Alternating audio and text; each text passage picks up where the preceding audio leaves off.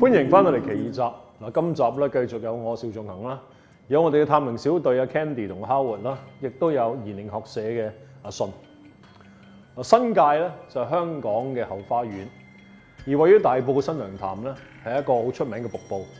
呢個地方除咗景色優美之外咧，亦都係非常咁聚陰聚煞嘅。冇錯啊！新娘潭呢個名嘅由來咧，其實嚟自一個好特別嘅傳說。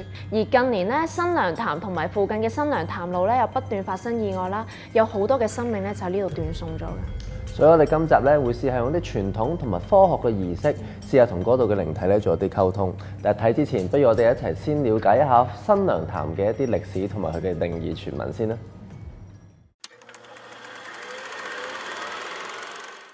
新娘潭之所以有呢個名稱，係因為要紀念一位新娘正要出嫁嘅時候，喺度遇上山洪暴發過咗身。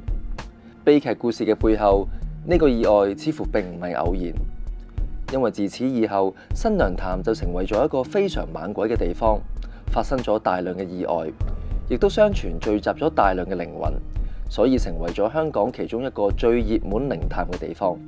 甚至曾經有神秘宗教定期喺呢度進行大型嘅儀式，想借助鬼魂嘅力量去幫助佢哋，最後甚至乎引發咗大型山火。香港嘅市民先知道有呢件事。喺新娘潭呢個地方咧，靈異事件就多不勝數，我都唔知點解嗰度咁厲害。咁我哋自己做記者嘅時候咧，經常都要去啲荒山野嶺影相。我記得有一次我就同個 photog 就去到新娘潭，我記得係橋頭之前嘅，咁啊影一輯相。咁影呢輯相嘅時候，我哋已經去咗其他地方。咁當時個相機嘅運作係完全冇問題，但係當我哋去到呢個新娘潭橋頭呢個位嘅時候咧，咁 photog 就發現，咦，點解個相機影極都影唔到？咁佢都醒目㗎啦，佢除咗一部相機外，仲有另一部相機嘅。佢於是乎拎埋第二部相機出嚟，咁佢話一定冇衰嘅。咁但係可惜，嗰部相機依然係影唔到。咁但係都冇辦法㗎，都要繼續諗辦法，要影到為止。咁結果我哋喺度玩咗3-4個鐘，個相機都係唔 work。咁啊唯有執嘢走啦，唯有喺第二日再嚟過。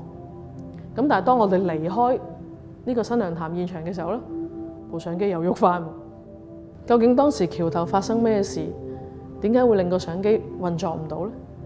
係究竟個相機真係有問題啊，定係有啲嘢唔想我哋喺嗰度影？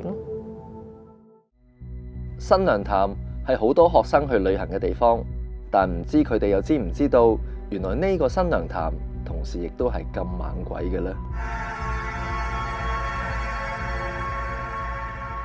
阿信啊，Anna，我哋今日嚟到大埔嘅新娘潭啦。其實我咧從來由細到大都未嚟過嘅，但係覺得呢個名咧就好熟悉嘅，因為每一年咧睇新聞咧都經常性有一啲嘅意外咧係喺呢個地方度發生嘅。咁所以咧，亦都因為咁樣咧，有好多靈異嘅傳聞咧都喺度咧即係聽到啊，或者出現咁樣嘅。係啊，同埋咧，你可以見到呢度四周圍咧，其實咧都係比較黑啦。入到去入邊咧，甚至乎係冇街燈嘅。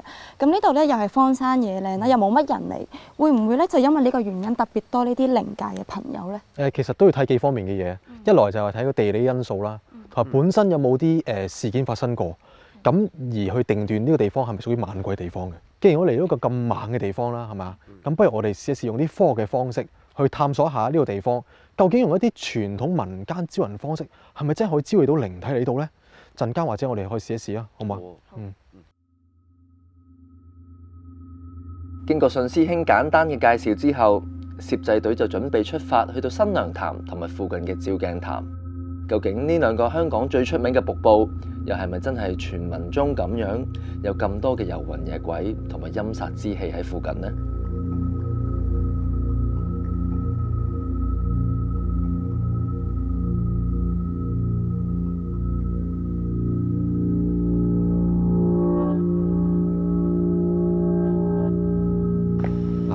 我哋慢慢行到落去潭底嘅時候咧，你發現咧個氣壓有少少唔同嘅。其實而家都開始有少少壓迫感。係啦，係啊，係啦。我係 feel 到有少少頭痛咯，開始。小心啲啦，開始。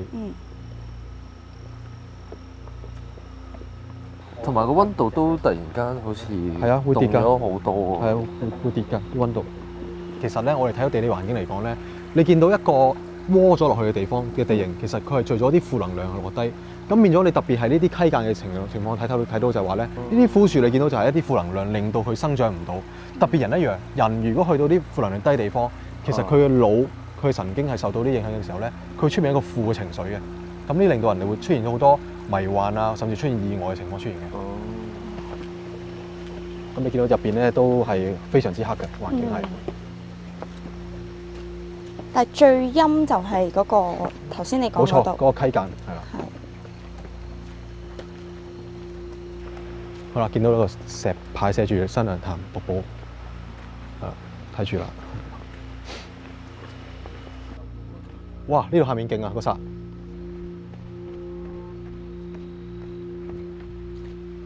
呢度犀利呢度。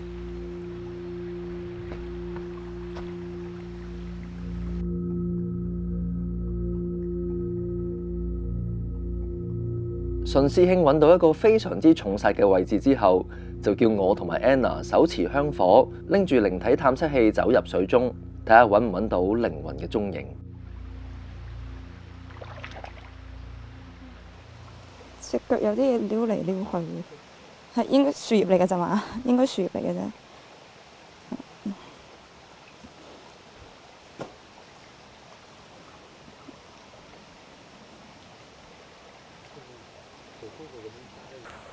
我哋今日嚟到新娘潭呢度啦，咁如果我哋附近呢係真係有靈體嘅朋友存在嘅話呢，咁亦都你哋唔介意呢，不如俾少少息務我哋。咁喺我呢個手上嘅儀器嗰度，有啲聲嘅，我聽到 V 聲。係咯。如果呢度有靈體嘅朋友，可唔可以着紅色燈顯示俾我哋知道，你哋係喺度同願意同我哋溝通啊？點解會有聲嘅？你係咪聽到嗰啲？我聽到。你哋可唔可以出一出嚟啊？我哋冇惡意㗎。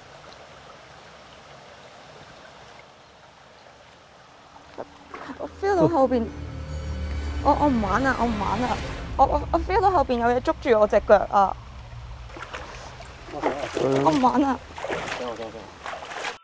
見到 Anna 神情有意，大家都尊重佢嘅意願，離開水面，結束呢部分嘅靈探。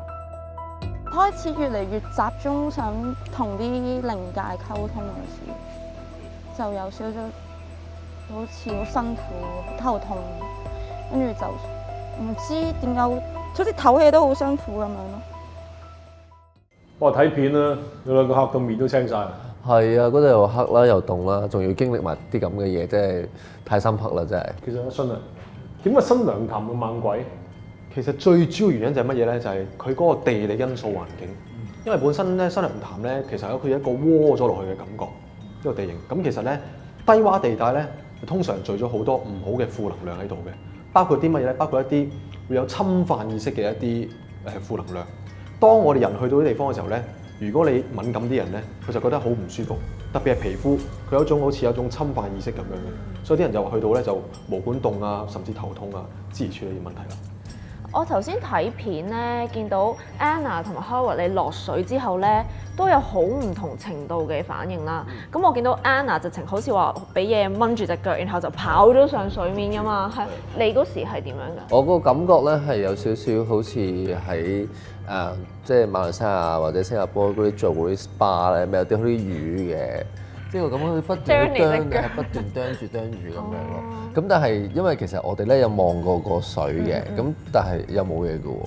咁所以就覺得好奇怪咯。咁嗱，因為喺平時喺我哋即係平時去靈探嘅時候，都可能會有啲反應啦。通常都係可能覺得好似俾人掂住啊，或者覺得好壓迫咁樣。咁但係點解水裡面嘅時候有一個咁大嘅分別嘅咧？因為水咧，我哋講緊係有一種物質嚟嘅，係有形有態嘅。呢種物質咧，其實同我哋空氣就唔同。空氣可能我哋用透過呼吸可以感覺到，但係皮膚亦都感覺到。但係佢唔會用實質嘅感覺令到你觸碰到你。但係水可以做到。咁如果水入邊加上一啲能量，呢種能量可能講有啲精靈啦，或者靈體咧，佢可以侵犯到你，透過呢個水嘅物質做一個媒介。我知道咧，你哋一班探靈愛好者咧都成日去新娘潭嘅。咁你哋去到嗰度咧，通常係做啲乜嘢？以往我哋去新娘潭咧做一啲測試咧，都係涉及一啲印證究竟坊間嘅傳聞咧係咪屬實嘅。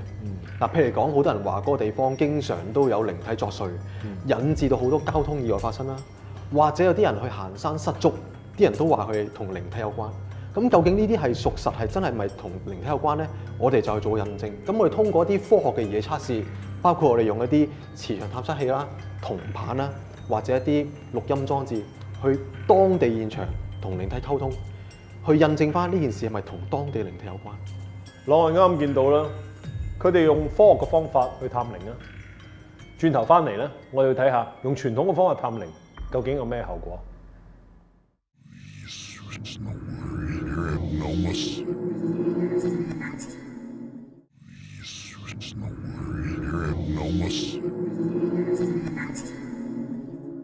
簡師傅啊，係咁咧，我就聽聞咧呢個嘅新娘潭咧，喺某一啲大時大節啦，咁都會有一啲嘅宗教團體咧去到嗰度咧做一啲嘅即係招橫財嘅一啲嘅即係法事啊或者活動咁樣嘅。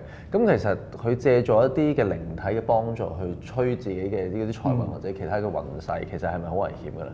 其實又唔會危險嘅，因為本身宗教人士有佢自己本身嘅護體嘅能力嘅。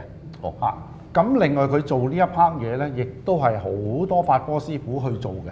因為點解咧？因為我哋呢個叫做積陰德，佢做呢個積陰德咧，就係佢話燒翻咁多嘢俾一啲靈體，就好似同佢聚陰德咁樣，就得翻到一啲靈體。靈體會俾翻一啲你應有嘅財富你，咁就好似換錢一樣咁樣做嘅。咁所以咧呢個亦都未必係違反咗嗰個成個嗰個招財嘅理念嘅。哦，即係好似觀音借庫咁樣。咁但係咧最唔好咧就係你每一次去做咧，嗰啲靈體就會聚集喺度，咁越聚咧就會越多，咁就。如果有啲感應強嘅，行到嗰度地方係會感應到靈體。明白。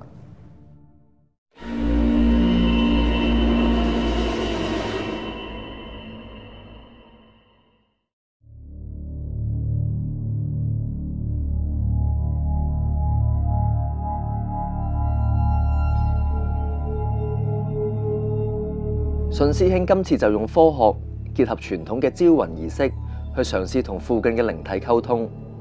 傳聞新娘潭附近非常之多遊魂野鬼，唔知道佢哋又會唔會受到呢啲祭品嘅吸引呢？好啦，咁我哋而家面前咧擺咗啲祭品啦，供品喺度啦。咁你哋都知道做咩啦？嚟緊我哋就用啲傳統方式去聚集啲靈體嚟呢度。係。咁然之後咧，我哋就化啲寶俾佢哋啦。咁睇下可唔可以做一啲效果出嚟，同靈體溝通。好。OK。嗱，呢度面前咧有啲水啦、飯啦、芽菜啦，同埋啲龍眼嘅，同埋啲花果啦。咁呢啲係一啲祭祀亡魂嘅一啲供品。咁陣間我哋做嘅步驟，首先會點做咧？首先我哋就會點咗香燭啦。咁然之後咧，我就會開始撒溪錢。咁喺撒溪錢之後咧，就開始化寶啦。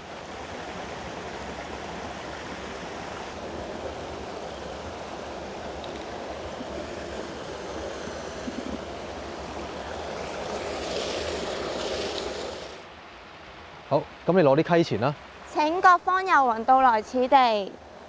請各方遊魂到來此地。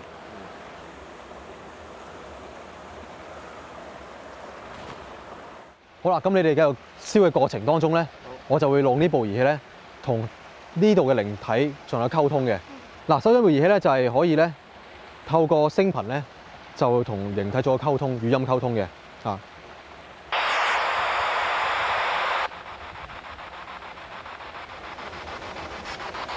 開始有一陣陣風吹緊過嚟。係啊，開始你哋化緊寶嘅時候會有種咁嘅感覺嘅。請問呢有冇靈界朋友嚟到呢個位置咧？如果你哋嚟到呢個位置嘅話，我哋希望你哋喺無條件底下，亦都冇惡意底下，同我哋做一個採訪溝通。請問呢度冇靈界朋友？如果你哋存在呢個位置嘅話，麻煩你。我聽到聲啦，你哋係存在住噶。請問呢位靈界朋友啊，你係男定係女咧？如果你可以答到我哋，麻煩你喺手上儀器發出你聲音。你係男定女咧？麻煩你示意。點解逼咗一下？係，我知道，聽到啦，你係女人嚟嘅，多謝晒你溝通。請問靈界朋友，你存在喺度有幾耐時間咧？大概講俾我聽得㗎啦。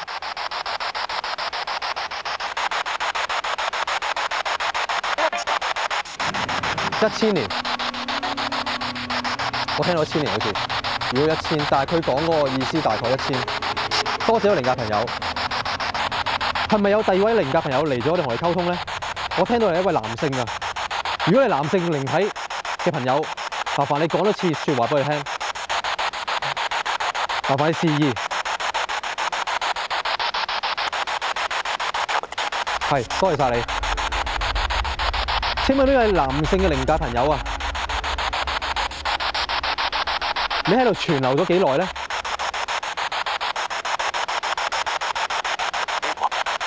？100，多謝你。請問呢位靈界朋友，你而家係咪身處喺我哋呢度附近嘅位置咧？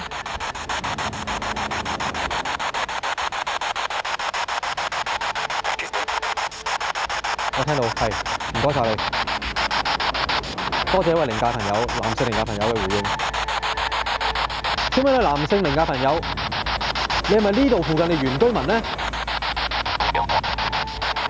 係，麻煩晒你。佢係嘅。多謝晒你，多謝晒你嘅接受我哋訪問，多謝晒你。頭先咧你同靈體對話嘅時候咧，其實我都即係感覺到有少少異樣嘅，唔知關唔關事啦。即係嗱，譬如其實個蠟燭咧係燒得極快嘅，係因為我成日都會喺呢邊點啲衣紙，跟住先擺落去啦。跟住我係發覺佢極速，比平時嗰啲係燒得快好多。因為特別我哋有時候7月份去見到街邊燒街呢啲人咧，其實都有呢個情況出現，好似搶火咁嘅感覺。係啊，係啦。咁其實呢個係好正常嘅反應嚟嘅。咁人哋即係所謂坊間就話呢啲係靈體過嚟收嘢啊，或者咩咁，有可能會出現呢樣嘢啦咁樣。遊魂野鬼之所以存在喺呢個世界上，總係因為有冤情未能訴。雖然今次嘅與鬼對談只係可以好簡單咁同佢哋對話，但係我哋希望焚燒嘅元寶冥鏹、金銀衣紙可以俾到附近嘅鬼魂一餐溫飽，幫助佢哋早日上路。頭先咧，你哋真係與靈對話喎。大家你有講有答咁喎。係啊，好恐怖我都覺得。阿信啊，而家你手上面嗰部機咧，究竟係咩原理？可唔可以介紹下？呢部機咧就係叫做 Spirit Box， 咁其實咧中文叫對話機。咁其實咧佢個原理咧就係要同靈體做一個語音對話嘅溝通嘅。咁佢會產生一啲咧就叫集信號啦。咁靈體咧就透過集信號咧就發出佢嘅聲音嚟同你做一個對話嘅，就咁原理啦。我見咧頭先 Howard 喺水度用嗰個磁場探測器嘅時候咧，嗰個反應好似唔係好大嘅，但到阿信你上到水面啦，用呢個對話機嘅時候，個反應就好大喎。其實點解會有咁大嘅分別嘅？最主要原因就係因為咧，Howard 佢試嗰個地方咧，就係同我哋做嘅地方係兩個地方唔同嘅。咁其實嗰個地方咧就係一啲即係比較陰暗嘅環境，喺啲水面嘅位置。咁其實咧，我哋講緊嗰個環境咧，可能未必有靈體聚集，可能未必有靈體，因為嗰個地方咧係可能係存在一啲比較係負能量啫。但係去到我哋嗰個瀑布底嗰度啦，做測試咧，嗰度咧就曾經有人咧喺嗰度出現意外死亡嘅。咁而去做埋一啲傳統嘅儀式化布嗰啲咧，有機會可能就有啲靈體過嚟呢度，咁我哋就可以同佢做對話溝通啦。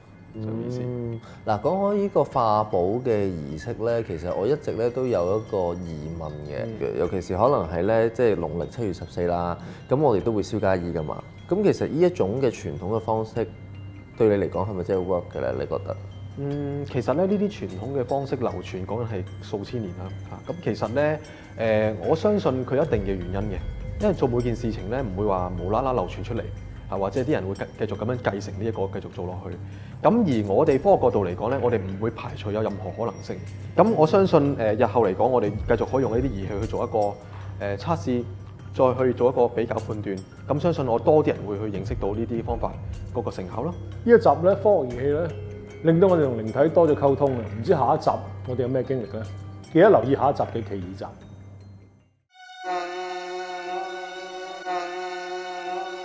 Hello Capri， 今次就麻煩你咧幫我哋睇下呢條片咧，就係咧阿 Anna 同埋阿 Howard 咧就去到新娘潭嗰度嘅，好多個嗰度，嗰度好多㗎。嗱佢而家係咪應該去到水嗰度㗎啦？哦，係啊係啊，係啦，喺水嗰度㗎啦。我見到好多頭仔咯，一半，即係匿埋咗喺個水。即係下半就喺個水嗰度，上半就趌咗出嚟咁樣。嗱，我睇翻嗱，我見到有個中年嘅女士啦，就企咗喺阿客戶側邊，就掹緊佢嗰個衫，掹住佢嗰個衫，即係咁樣。點解佢會掹住佢嘅？我唔知啊，唔知點解佢哋好中意嘅客戶。啊，呢度係啊，呢度好清楚喎，就係有一紮嘅頭，圍住佢嘅頭。係真係男女老少乜啲都有㗎，係都有嘅。但係就因為佢遮咗下半，我睇唔到佢咩表情，我就係見到佢對眼係望住佢哋咯。咁另外呢個阿 Howard 腳邊呢度，側邊呢度咧就有兩個男人，佢哋咁等住想攞嗰啲嘢，即係等住去攞嗰啲佢哋化咗嗰啲嘢俾佢。哦，喺佢後邊其實佢哋阿 Howard 同埋另外嗰個嘅後邊咧都有一堆呢啲即係等緊嘅，即係佢唔係人嚟，一堆煙嚟嘅啦。哦，嗰啲就唔係啦，因為你平時通常見到係真係會見到人嘅，但後面嗰啲有煙。係啦，嗰啲就唔知乜嘢嚟㗎啦。咁即係唔知係咪靈體嘅喎？嗰啲係咪咧？唔知㗎，即係有啲煙喺後面。咁我當佢係咯。係咯，即係都係。